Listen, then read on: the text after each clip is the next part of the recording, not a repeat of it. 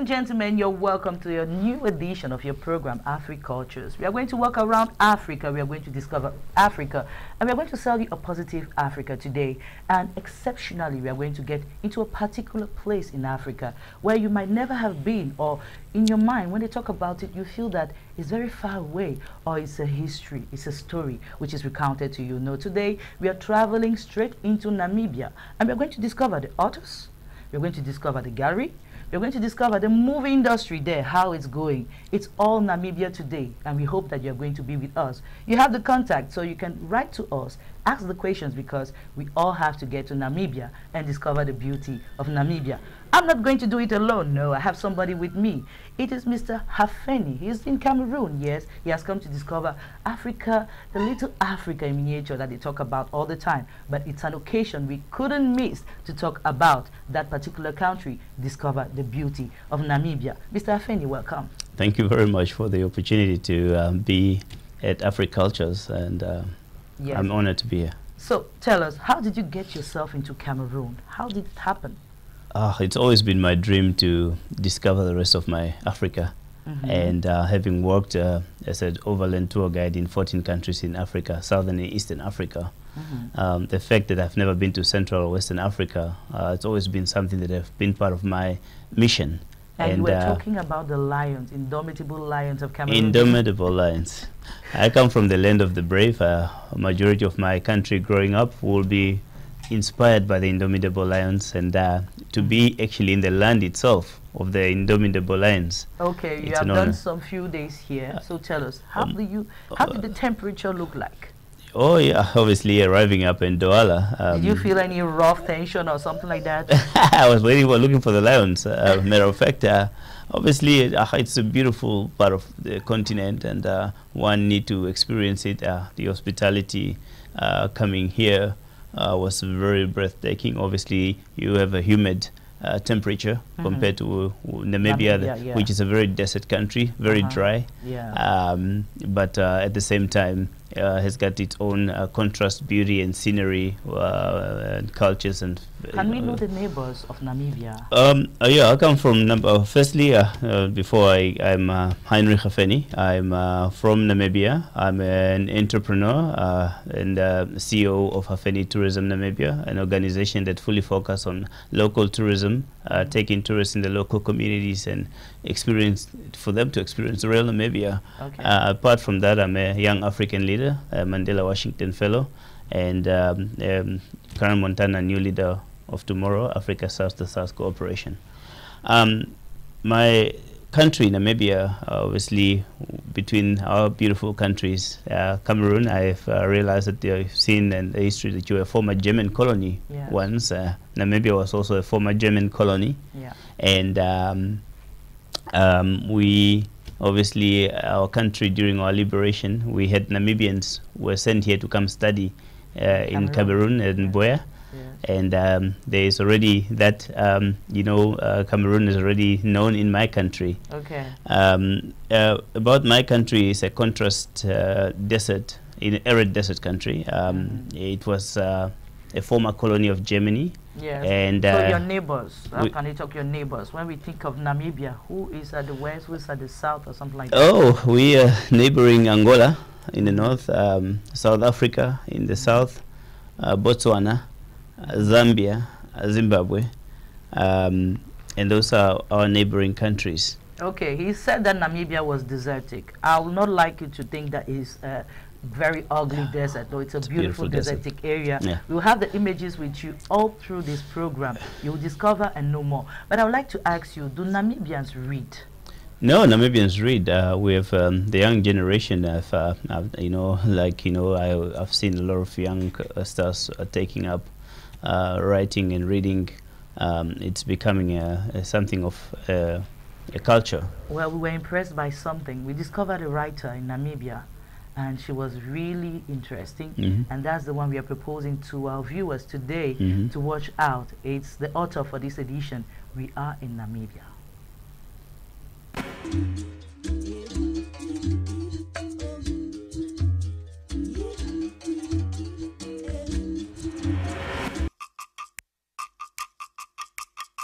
The youth these days, don't have a cultural identity. Not most of them have a cultural identity. My name is Kuvichita Movirongo and I'm 14 years old. I won the Young Namibian Writing Competition in the senior category. Hidden in the northern part of Namibia lies the Omusati region, a region like no other. I just thought that I was writing, it's my first time writing, I might come third or second, but I ended up coming first, so I felt so proud. I just started dancing out of the blue and they were laughing at me because I didn't know how to dance. I felt so happy. After I won the competition, the prize was my book being published. A young Kwaluti girl named Nangi lives in Sandi, a beautiful place in the Omusati region. When I was writing the book, at first it was kind of difficult, but then throughout the book I learned some new things and I got people to participate with me. Then the words came to me naturally. When she was just a little girl, her father offered her as a tribute to the Ovaherero people in order to unite the two kingdoms and develop an undefeatable empire. The book is about a young girl named Nangi, a young Okwaluti girl that lives in a royal palace homestead. The one thing that was holding them back was Nangi's young age. So her father declared that as soon as she turned 16, they would hold a traditional passing of age ceremony that would determine her womanhood. The ethnic traditional custom is known as an Olufuko ritual to the Ovambo people. The Olufuko ceremony is it's a very controversial topic.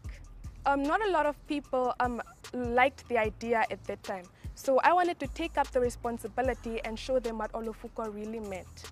Olufuko is an ancestral heritage in which we manifest our beings. It builds young girls into the women that they're yet to become. It celebrates or it portrays womanhood in a very unique manner.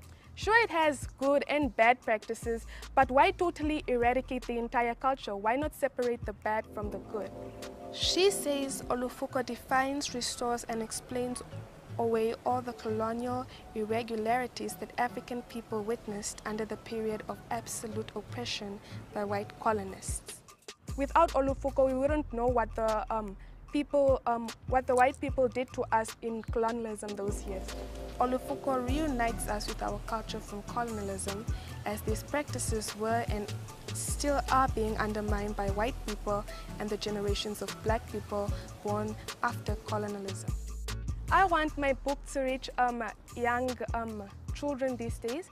I want them to be culturally diverse, and I want them to understand their culture and to practice their culture and to basically just see their culture from a different angle.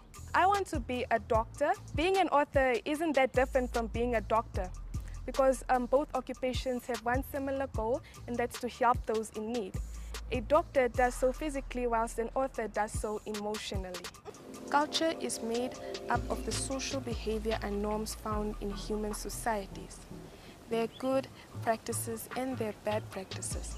We must remove the bad practices and keep the good practices. It was so beautiful to see such a young baby telling us that she's already ready to write books and inspire the others. I think it was really important for us to get to that youngster to present the writing and the reading ambitions in Namibia. So tell us, how does it go there? You talked to me about a writer, particular writer at the beginning, and it was your first president. Yes. What was the book about? We never know. The book about, you know, where we come from as a country to get the independence that we have. This man who was a former president, was for 30 years in exile fighting to liberate on behalf of his country. So, I mean, upon retirement, he wrote a book to narrate the story of what the struggle was about, which I think is an important, you know, we need to be able to understand where we come from, to be able to appreciate where we are going. So you understand that writing for the Namibians is also like making history. Yeah. Everybody has a story that he's trying to recount, and that's very important. And that's why we have your program, Afrikultures. You can get to us following our number, telling us what you think of Namibia, or if you have questions for Mr. Hafeni, know that we are there to give you answers. We're going to proceed right now and get into the gallery.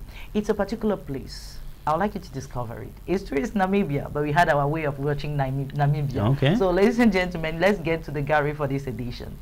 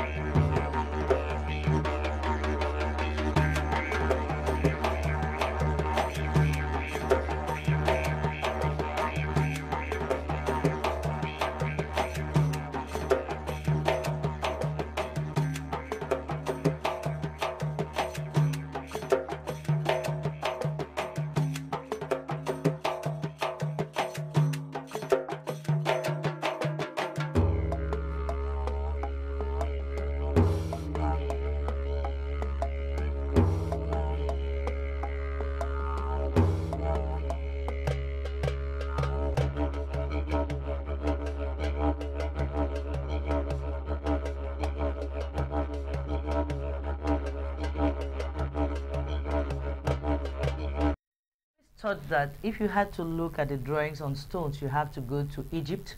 But I was surprised when going through Namibia to discover that there was such artifacts, discovery, and history in Namibia. How does it come up? Yeah, our history, Namibia, and possibly the whole Southern Africa, the original inhabitants of Southern Africa are the San or the Khoisan people, also referred to as the Bushmen. Okay. The Bushmen resided in that area, and they were the original inhabitants. Bantu migrants' arrival more than 2,000 years ago obviously threatened their way of life and their existence, as the Bantus were more dominant, and they took all the land that were held by the Khoisan people. Meaning that what you see, the paintings that you see there, those are paintings, they were nomadic people, gatherers and hunters.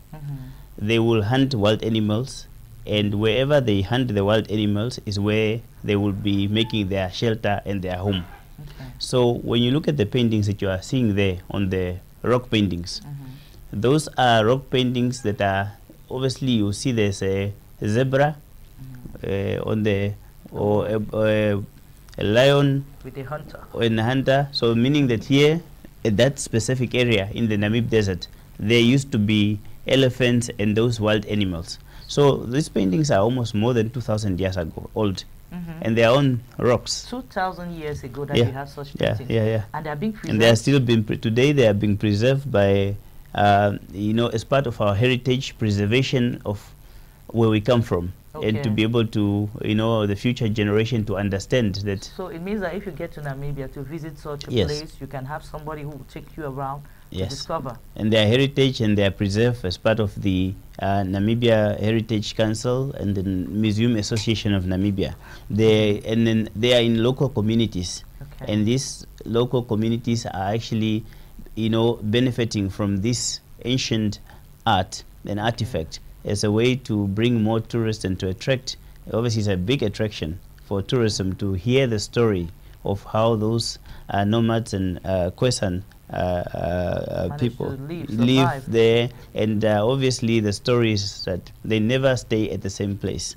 They are gatherers and hunters. Where they hunt the wild animal is where they will put up their shelter, and obviously then they will move and they will move. So these paintings are all around the mountainous area around Namibian locations. Okay, so it means that the government is making sure that it's preserved. It's preserved, and unfortunately you are not allowed to take a picture with a flash, because if you do the flash, it has it reflect and then cause it to the crashing. Because they use local stones and sand and to draw, and this is their way of life. Most of it, when you look at these art paintings, it tells a story of how they will make a bushfire, and they will be, how they will live. Actually, it's not just about the animals, it's about the story, how they used to live there. They actually narrating. There were no cameras, there were no photos, and there were no writing. No writing, so they will tell. That was the part of their narrating their story back then. And today, more than 2,000 years later, we, the new generation of the continent, get to experience what it was. It's very important, because they usually say that Africa does not have a written history, but we understand that our ancestors felt the need to be putting our history somewhere. And if it's true, that method that we can recount, tell our story, I think is the best we can have. But right now, after discovering that beautiful place, I'd like to still get into history, to get into the fashion design. I discovered that there was a particular way of getting dressed at the time when we were having the Germans around. They were asking from the black slaves to be wearing the outfits of the German missionary, like the colonial master. The difference was on the head. They were called to wear that particular outfit on the head to show that they were cows. And what is magical about that is that they took it not like a shame, not like an insult. It became fashion in Namibia. I'll call on you, ladies and gentlemen, to stay with us, and let's get into the history of fashion, something that in Africa we actually have an answer. So, ladies and gentlemen, Worksheet is the first part of our podium for this edition.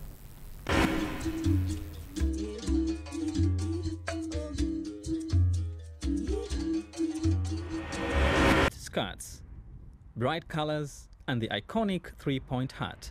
These are the trademarks of McBride Kavari's work. In a world of fashion where African patterns are becoming increasingly popular, the 25-year-old Namibian embraces the Victorian heritage that once came from Europe to Namibia. It tells us who we are. It tells us more about where we came from, who we represent. It makes us be who we are individually, yes. Kavari's fashion is in trend. His modern Herero dresses have traveled to catwalks across the continent and Europe. For Kavari, this dress is, however, much more than just a fashion statement. Originally, German missionaries ordered Hereros to wear Victorian dresses. The animal-herding people appropriated this dress code in their own way and added special features such as colorfully printed fabrics and the headgear resembling the horns of a cattle. This way, the Herero turned the humiliation into a triumph. Kavari continues this tradition with a modern twist.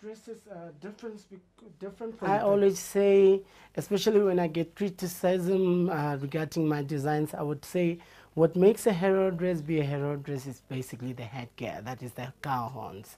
Otherwise, one can play around with it, have it short, have it sleeveless, have it either way you want to. His fashion shows regularly spark heated debates on whether his gowns are too revealing and therefore an insult to the sensitive history of the Herero.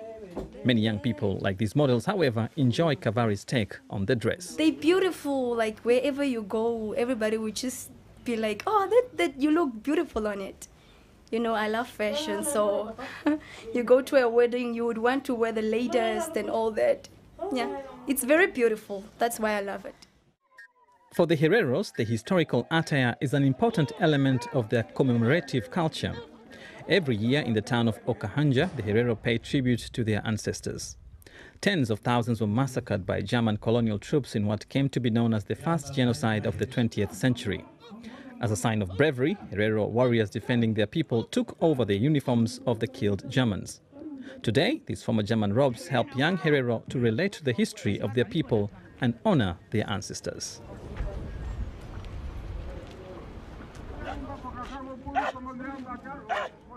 I feel at peace when I'm in this, and we feel proud about ourselves. It shows that you are a Herero, like apart from everybody, you just, put yourself out there. I like showing respect to my ancestors, and I feel like I was there once fighting with them to get freedom. Kavari grew up in Windhoek. From a young age, he was fascinated with the traditional attire. Kavari made his first designs at the age of 13 when his mother brought him a sewing machine. At 16, he had his first major fashion show in Berlin featuring the Herero dress. Being a man, however, is sometimes difficult. Especially at the beginning of his career, some family members and friends mocked him for doing what they perceived as women's work. It's not easy. You get criticism, you get people talking to tell, oh, no, then you're not, you're somewhere not a guy. But then now that I came to realize in my people, the culture, the Hereros, they somehow appreciate what I do.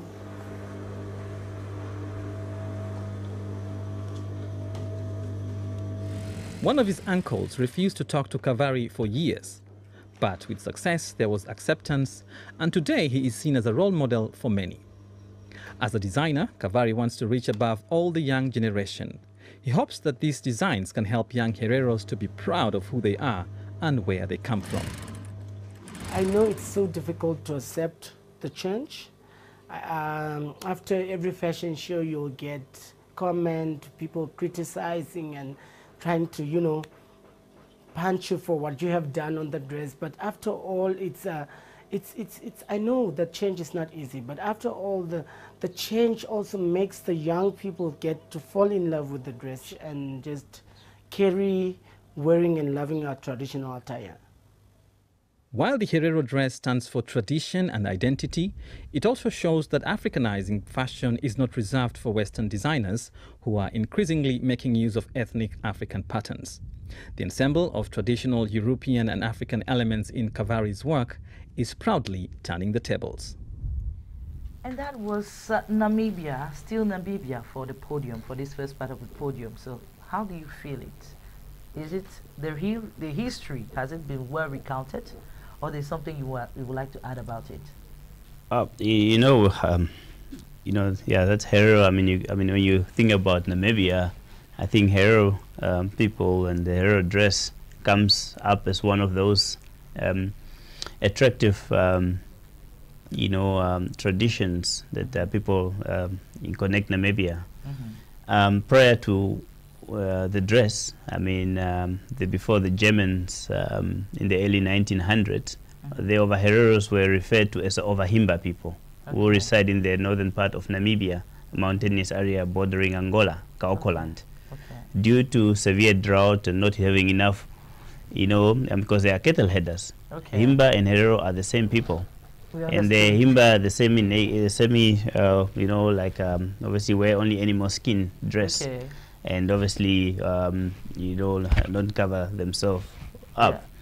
Yeah. And they break away and they move to the eastern part of Namibia. This other Himba, who later call themselves Herero, meaning that we have drifted or we have moved.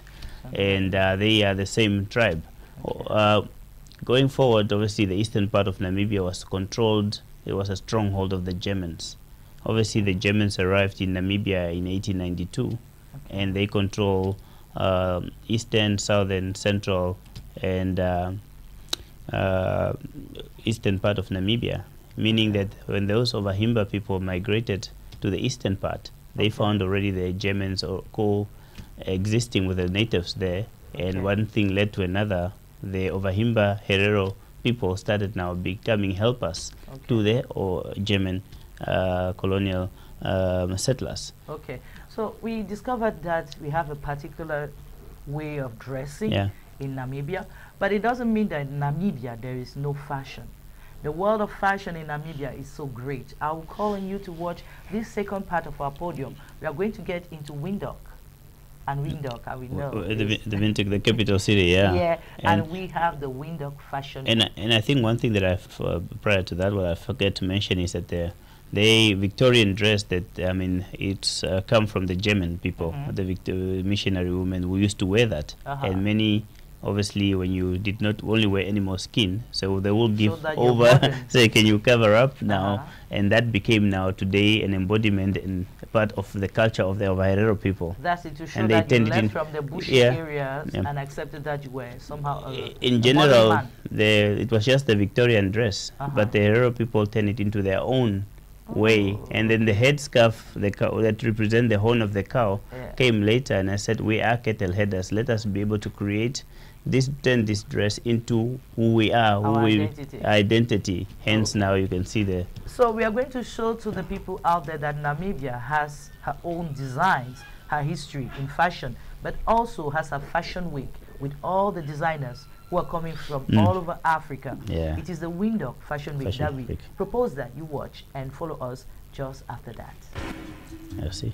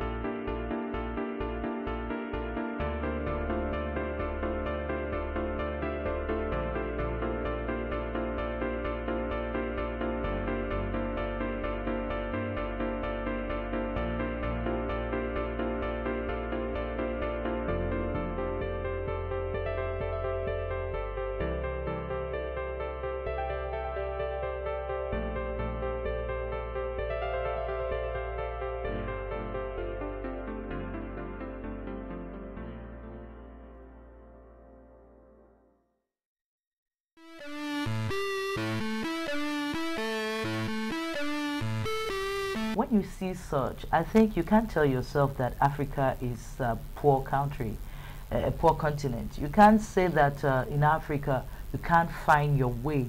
If you're a young person and that maybe in Cameroon, you're feeling that you're not happy with what you're going through, you can get to another part of Africa. Is the answer we are trying to give to you today, because it's very important. You cannot go and die at sea because you believe that the best is there. No, you already have the opportunity today to talk of Namibia, to discover Namibia, and we are chance to have a representative of the Namibian country. So don't hesitate, get to our contacts and write to us if you're interested. And if you want to know more about Namibia, don't hesitate, or any other African country, because Afrikultures is your program.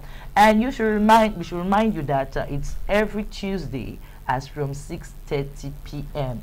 and we broadcast on Sunday at 1:30 p.m. You have been asking the questions because you are coming up and discovering the program suddenly on Canal 2 International, Canal 2 English. But I'll just call on you to stay tuned, because we are going to talk of Africa. We are going to break Africa like that for you to understand that you can make your life in this continent. We are not going to hesitate again. We are going to get straight back into Namibia, and the images which are coming up is something that really marked our team, because it showed that in Namibia the movie industry and all the like is growing very fast. But we are going to get to music first of all, and I'll ask you again this trickish question. Can you give out 3 names when they talk about music in the Namibian showbiz industry? Oh, yes, I mean, music, yeah, and is the heartbeat of our nations and the continent. And in Namibia, we have celebrated artist by the name of King TD, who has collaborated, among others, with Davido, Diamond Platinum, and won numerous awards in the continent, including Cora, All Africa Music, I think. And then we also have Gaza, who is also one of the top artists in Namibia. And Gaza has also collaborated with Nigerian artists, many of them, and I think it's even with Davido. Yeah. And he's very successful and an award-winning artist. I was impressed because when you talk of Namibia, you see the dancing, the girls half naked. You have the impression that it's only that in Namibia. Yeah. No, Namibia today, even with the sports, even the musical stands, when you see the quality of the productions, is really great. So we can say that today Namibia stands like a future for Africa. And we also have the female artist, you know, not forgetting one of the famous lady duo, Girl Level. They've, you know, you probably the Destiny's Child of our Africa. Yeah. And Stella, who's a solo artist, who continue to sing in our Shiherero, the Herero local music. And I think when you go to a country, you wanna, and most of these artists sing in the local dialect. Yes. And that's how you connect with that country. And even when I came to Cameroon, I was listening to Cameroonian music, and unfortunately, but I was just dancing to it. I love it. It's the rhythm. I feel the Africa rhythm. And rhythm. Yes, the rhythm. Yes. So the musical part for this program today, we had to look at what you said. We have to have the woman. Yes. It's important. Yeah, very important. Yeah. We have to look at somebody who sings with the dialect. Yes, yes. For us to feel that it's Africa. But we did not want to stay backwards. We wanted to show the modern side of it. And so if we can have an artist who is modern, who sings in dialect, and who glorifies the African woman, I think we have Gaza. Oh, yeah. So right now, and I think we've done that with Diamond Platinum and King Tidi. They played a song in Swahili and in Oshiwambo, which is a collaboration. And you will tell us in which language you're singing, because I just like the sound, and the girl was beautiful, and the images was wow. So ladies and gentlemen, is the artist for this edition. It is Gaza. He comes from Namibia. There were many. We had to make a choice, but you will see why we chose him for this edition. Watch it out.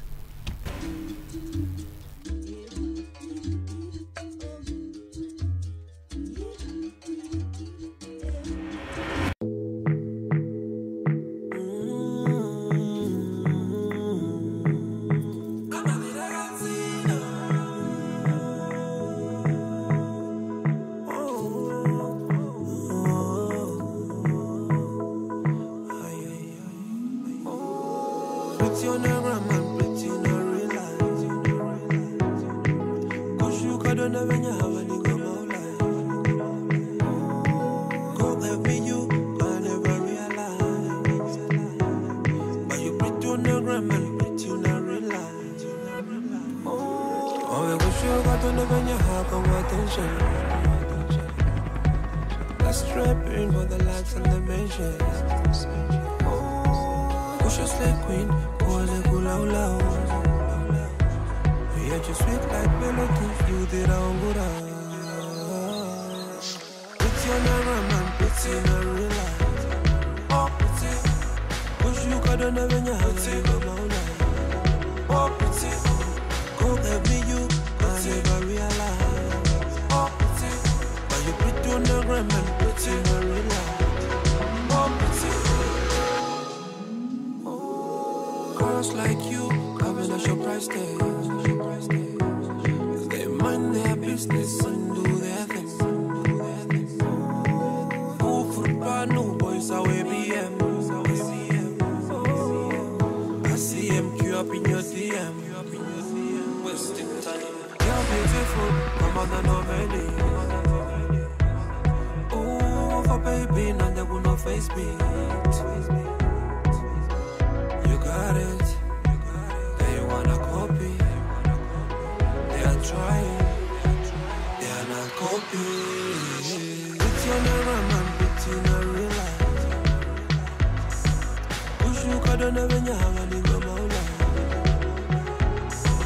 Go get me you, I never realize. But you pretty on the ground and pretty in a real life.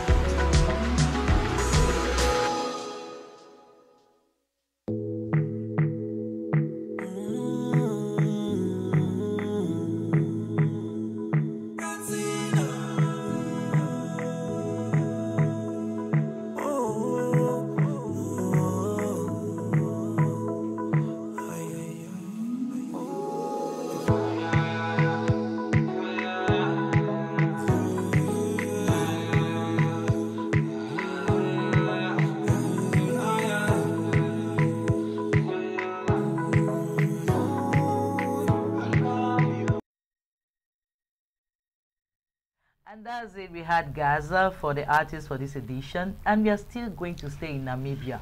We are going to have some images right now, and they were really impressive because it's somebody who went to Namibia, shot a documentary, and came back with this hidden image from the backstage. So watch it out, and we'll have more about it later on.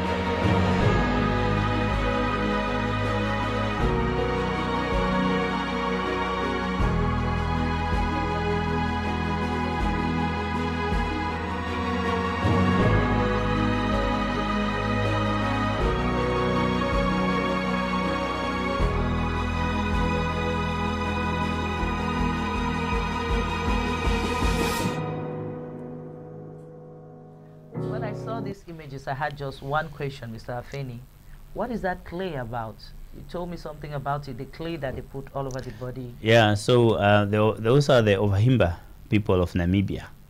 I've mentioned before the Herero are the same they are the same people. It's just they break so away. Clay so the clay that you saw, the red, is a stone called the red ochre.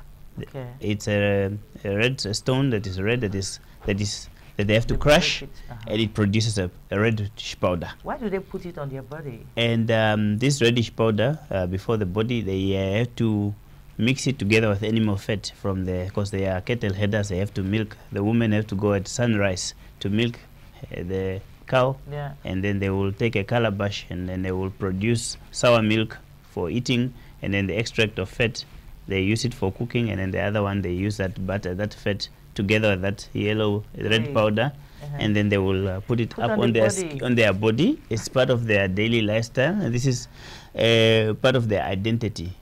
They are known as the red people, but also at the same time, this red ochre prevents themselves also from the sun. And not just the Imba people, they use it. It's also used by other tribes, but they don't use it the full body. But this tradition use the whole body. And women, they don't shower. They just use a small little fire in their small, their houses is made from cow dung. So they use the cow dung, it's like the little rondevel, and then they will have to, women are responsible for making sure that the cow dung from the kraal is there, and then they make a small little fire and they cover themselves. And they put, and then they will, obviously in terms of getting, the fresh. So we got the info we needed. Now we are getting into the world of movies. And I would like to showcase this trailer for people to understand that today in Namibia, it is not just that style of movie, documentary, it's also action. So watch it, is a trailer for this edition.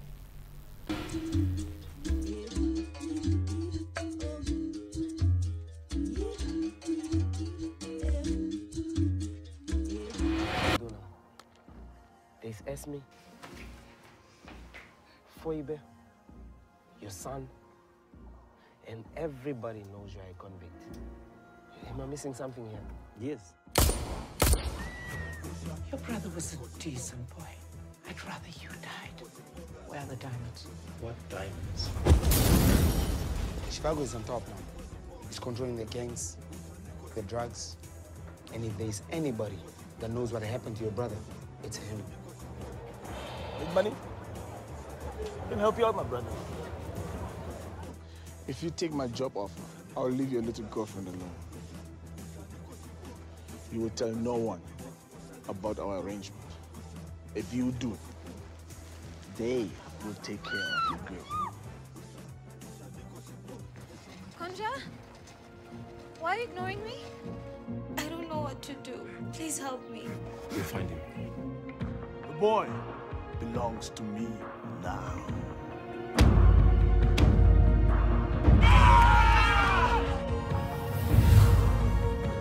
On the ground. Get up.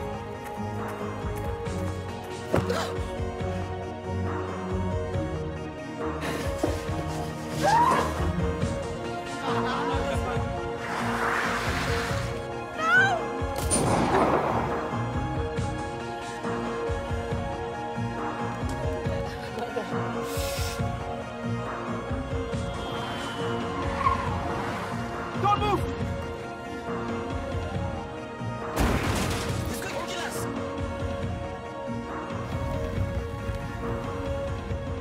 You want to live like this for the rest of your life, smelling like chip vinegar and chips.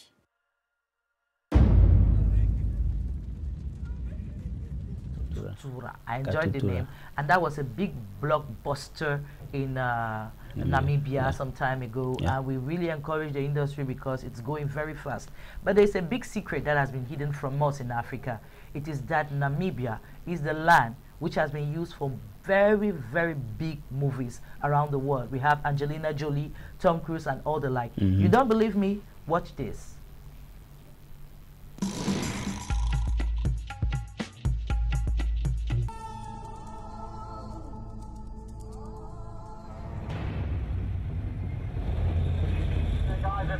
Let's get out. The locations really did become a major part of how you determine what the sequence would be. We were never restricted. In Namibia, we had nothing but open spaces, so there was never a thought of trying to frame something out so you could actually include the frame totally. So it was just a unique landscape. Roll cameras, please.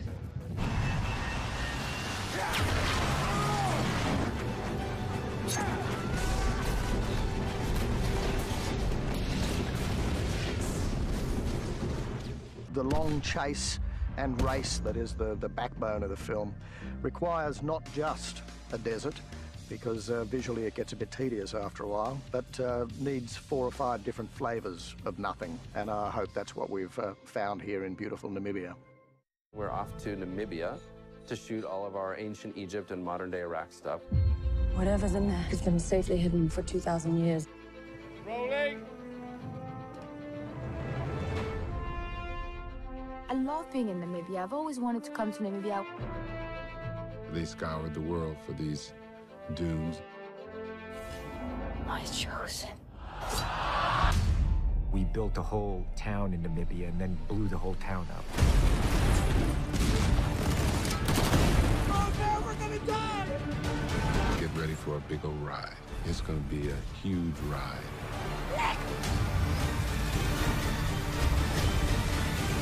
Last year. So we are watching it and discovering that Namibia might not be the Nollywood, the Bollywood, but it has the area for the biggest productions. And you're telling us that you were a chance to work with Tom Cruise on one of the locations he was around? Yeah, and I think, you know, Namibia is such a small, beautiful country, and I come from a town called Swakopmund, which is a tourism capital of Namibia, if I might say, as it's surrounded by this oldest desert in the world and the highest sand dunes in the world, and it's a destination for major international movies, okay. And the likes of Tom Cruise and Angelina Jolie, Dennis Quaid, Tyrese Gibson, and many others. And you told me that because you were so open to them, that's why Angelina Jolie came and took her first child from Namibia. Yeah, and she decided to give birth, and she brought Brad Pitt and spent time until they gave birth in Swakopmund. So what can we say then? Say that Namibia is a place to be. We are going to continue right now with the discovery for this edition. It is Windhoek. Presented to us. The capital city. That's the capital city. We are going to discover Windhoek because we have this part of our program which is called Discovery. And it's a young, beautiful lady on BBC that we took over to give us what we need to know about Namibia.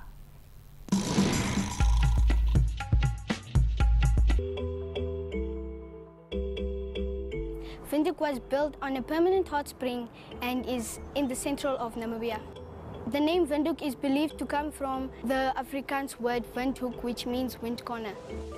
Hi there, I'm Azaria, I'm 13, and this is my Windhoek. Windhoek is home to many cultural groups. Some of those are Oshierero, Nama, Oshivambo, and Caprivi. The Nama and the Oshierero first settled here, and they were the first one to go against the Germans that colonized the country.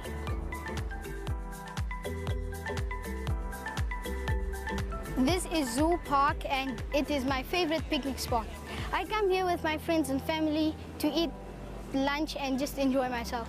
It was a public zoo until 1962 when it shut down and is now only functioning as a shady retreat and a picnic spot for lunching workers and everyone else that likes coming here.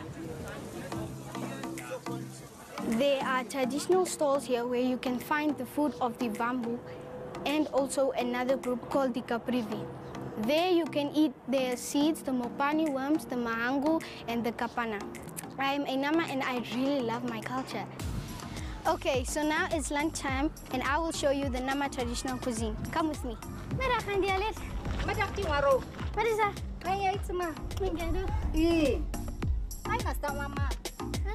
In my culture, my elders, they still wear the Nama attire every day. This is what we Namas eat. This is called klegi and kulkani. It is dumplings and goat meat. This is ugutitkoms. It is the stomach and the legs of the sheep. What did you prepare my favorite for me? Oh, tanana stami. Ati warohi dita ha. Yay, my favorite food is coming and I'm so excited to eat it. This is what we call the piritanas. Others call it the smiley. We call it smiley because of the teeth. You can see its teeth all over. My favorite of this is the tongue and the brain. It is really delicious meat.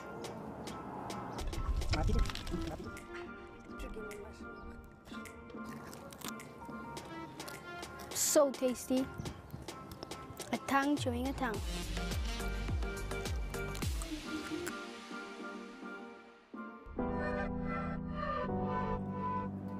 You will find many different sites in Windhoek that many of us really love to visit. I like to come to the Independence Memorial Museum because it has golden elevators and I can see the view of the city from the elevator. I like history and I like seeing the past and all of that. The Independence Museum was opened in 2014 and is dedicated to the anti-colonial and independence struggle of the country. At Christchurch, many people love to have their weddings there because of the architecture and because of the beautiful design. And Christchurch is an unofficial landmark of the city. This is the Heroes Acre. It is where all our heroes and heroines are laid to rest. This place becomes so packed during state memorials that there's not even place to move. You will find the graves of many heroes of Namibia that fought for our independence. Famous people like Andima Toivoyatoivo are buried here. He was in the same prison on Robben Island as Nelson Mandela. I like Windhoek because it is where all the buzz is and it is where everyone likes to be. I like it because here there is more opportunity for everyone. I'll just say that that's Smiley. Here in Cameroon or Nigeria, it is called Isheu. So we enjoy it also. And you see that we are having the same thing all over Africa. We are from one mom, and that's Africa. I would like to ask you today, Mr. Hafeni, you have been with us today. What is the word you can send out to the others who are watching our program today? Thank you. You know, Africa, you know, we are one. We should hold hands, especially as young Africans, to be able to share ideals and, you know, visit one another, collaborate with one another, find strong, or create strong institutions. Okay, so today, if Cameroonians would like to get to Namibia, they can get to you. Yeah, definitely. That's why I'm here. I'm very passionate about Africa, and then, as I said, I'm happy to be a Namibian, but I'm even happier to be an African. And Afrikultures is going to be in Namibia. You said it. And I think that's a platform. Very soon, we are going to bring to you the images and talk to you about everything. And if you're in Cameroon, you can get to the Limbe City Council, where you get to the tourism offices. There you have all the information you need to get to Namibia. It was a great time we had together. I'd like you to give a word, just looking at your camera, to all the Africans there in Namibia who are following you from Cameroon today. Ndapandula eshi ma pandula ndapandula nda eshi ndia. I think, you know, you cut me off, and I know that video can always edit, but I will, you know, I got a bit of caught off guard. I say, Cameroon, Africa, Namibia, atushe vamwe aveke, na tukaleni pamwe, na tulongeleni pamwe, atusheni vamwe aveke. Ndapandula. Okay, so you have the number to get to us if you would like to know more about Namibia or get into contact with Mr. Hafeni, or you have to get to Limbe Street to go for the tourism offices in the City Council, and know that more is still to come. It is your program, it's Afrikultures, and we told you it's every Tuesday as from 6:30 p.m. and Sundays 1:30 p.m. So ladies and gentlemen, you want to talk about Africa, you want to know a positive Africa, stay tuned. I'm Tessa Baks. I'm waiting for you for the next edition. Take care. Thank you. Bye-bye. Bye.